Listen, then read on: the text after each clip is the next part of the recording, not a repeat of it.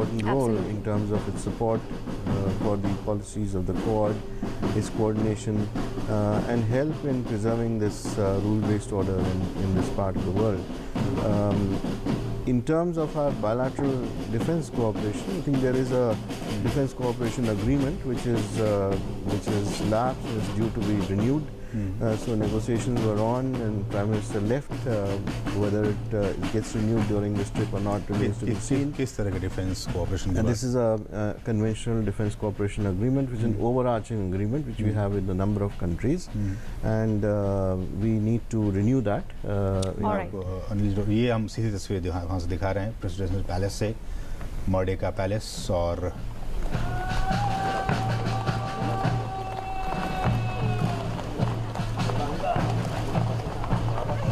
That's an important venue there for the day, the Istana Merdeka, and of course we are seeing the cavalcade there has arrived there at the Istana Merdeka. And shortly from here, official welcome ceremony will be taking place at this important venue, that is the Istana Merdeka Presidential Palace.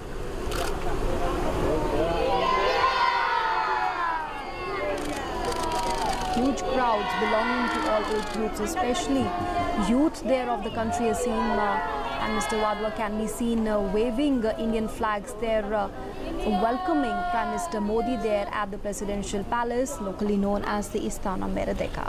Huge crowds having gathered. Pluralistic society के बाद हम लोग कह रहे थे Indonesia के बारे में, वाधवा जी मुस्लिम बहुल जो मेजॉरिटी वहाँ पे मुस्लिमों की है, उसके बावजूद भी वो एक सेक्युलर कंट्री है, और ये जो एक इमेज है वो कहीं ना कहीं, और ये हम देख सकते हैं कि प्रधानमंत्री नरेंद्र मोदी वहाँ पे गाड़ी से उतरते हुए और वहाँ पे उनके स्वागत के लिए तमाम लोग जो वहाँ मौजूद, meeting with the Indonesian President Joko Widodo there on arriving. ये जो इमेज है वाधवा जी, ये किस तरह से कि एक डेमोक्रेटिक कंट्री और दो जो है डेमोक्रेसी और सेकुलरिज्म, ये दो बहुत ही डेफिनेट आइडेंटिटी है इंडोनेशिया की, कैसे देखते हैं इन दो चीज़ों को, डेमोक्रेसी और सेकुलरिज्म? जैसे कि आपने कहा, ये मल्टी एथनिक प्लूरलिस्टिक सोसाइटी है जिसमें काफ़ी सारे रिलीजन को एग्जिस्ट करते हैं। तो भारत के साथ इसकी सिमिलैरिटीज़ बहुत हैं। और जो वेलकमिंग पार्टी इन्होंने अभी आपने देखा स्क्रीन पर, उसमें भी सभी तरह के लोग वहाँ पर एकत्रित हैं, ये दर्शाने के लिए कि हमारी डाइवर्सिटी जो है वो सिमिलर है। इसमें बहुत सारी सिमिलैरिटीज़, यूनिटी इन डाइवर्सिटी, बिल्कुल जो हमारा भी कॉन्सेप्ट है। और ये जोको विडोडो के साथ हम देख सकते हैं जो कि इंडोनेशिया के राष्ट्रपति हैं, और वहाँ पे हमारे प्रधानमंत्री नरेंद्र मोदी, दोनों ख़ास मेहमान इस वक्त मौजूद उस पैलेस में जिसका नाम है मर्डेका पैलेस। और कहा जाता है कि नैन्सी, ये इस तरह के 6 प्रेसिडेंशियल पैलेसेस हैं इंडोनेशिया में, और ये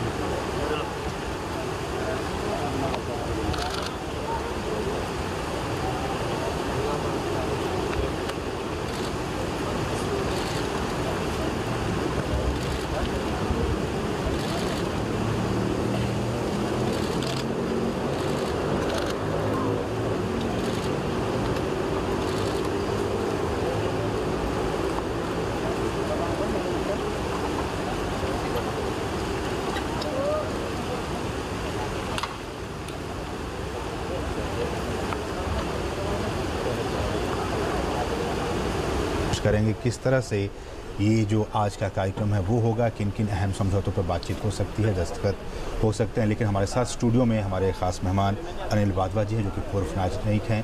अनिल जी, हम आपसे फिर से एक बार जानना चाहेंगे कि किस तरह से इस विज़िट के बाद से, इस यात्रा के बाद से भारत और इंडोनेशिया के जो रिश्ते अब तक रहे हैं उसको और नई गति मिलेगी, नए आयाम मिलेंगे? इस विज़िट से काफ़ी नए आयाम ज़रूर मिलेंगे, क्योंकि जो डिस्कशन अभी होने जा रहा है कुछ लम्हों में, उसमें जैसे कि मैंने कहा, एक एजेंडा है, बहुत महत्वपूर्ण एजेंडा है। उसमें इकोनॉमिक रिलेशनशिप की बात है, इन्वेस्टमेंट की बात है, लेकिन ऑल्सो स्ट्रेटिजिक जो रिलेशनशिप है उसको किस तरह हम लोग उसको स्ट्रेंथन करें। और डिफेंस कोऑपरेशन में अब समय आ गया है कि इंडिया और इंडोनेशिया